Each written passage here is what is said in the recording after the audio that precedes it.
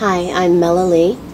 I'm a film composer and a voice actress here in Los Angeles, and I'm honored to be a part of this inaugural project.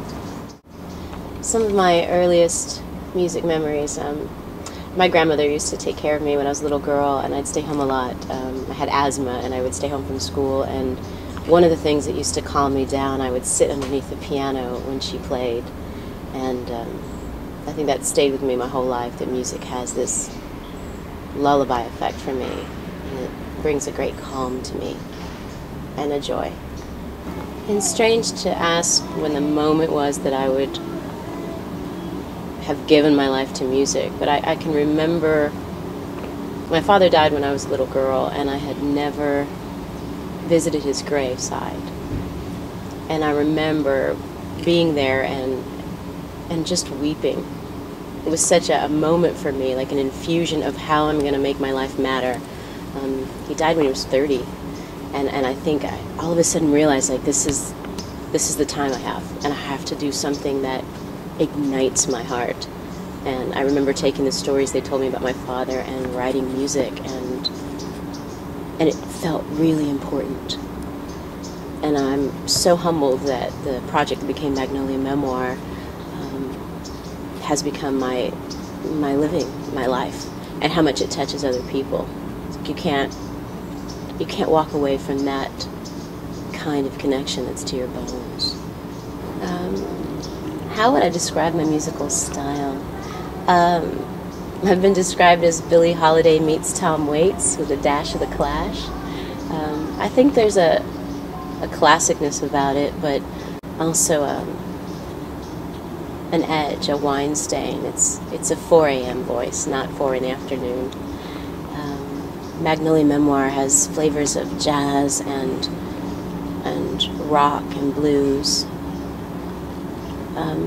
I hope I would be remembered as somebody whose music cut to the bone and really reached inside and made a connection with other people.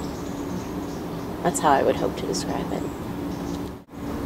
The challenge with this project is it's you with another artist, and there's a deep desire to honor their work and where they came from, and be a soundtrack to their work.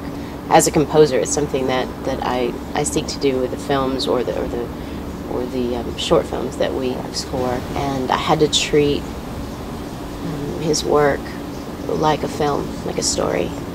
And there's a tremendous sense of responsibility when you are scoring someone's heart. Patrick's work, it felt somber and alone in the first few photographs, and then it came to a consistency of visuals, and we've had a few friends pass away recently, and when I really sat with the photographs, it reminded me of the process of grieving.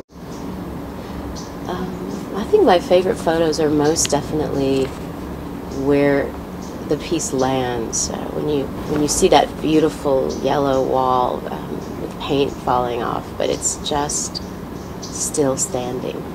That beauty and decay.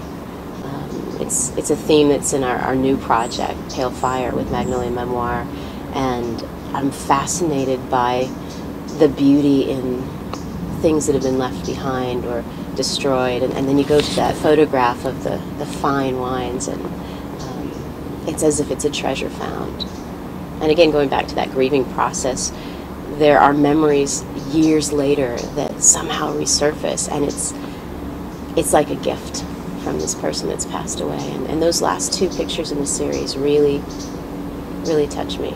We are knee-deep finishing the Pale Fire project right now, and by the time you're watching this, hopefully it's out in the universe. It's been a beautiful process of putting together our third album. It's called Pale Fire because it represents the pale fire passion required to ignite a revolution of your heart, of a mind, or a people. And it also has ignited a fire in the band where we want to use our music to help other causes. What more can we do with our music? And we're finding extraordinary opportunities like the ProSeed Books to use our art to help other people. have their own revolution of education, of government, of music, of joy. We're really excited to be a part of our community in that way.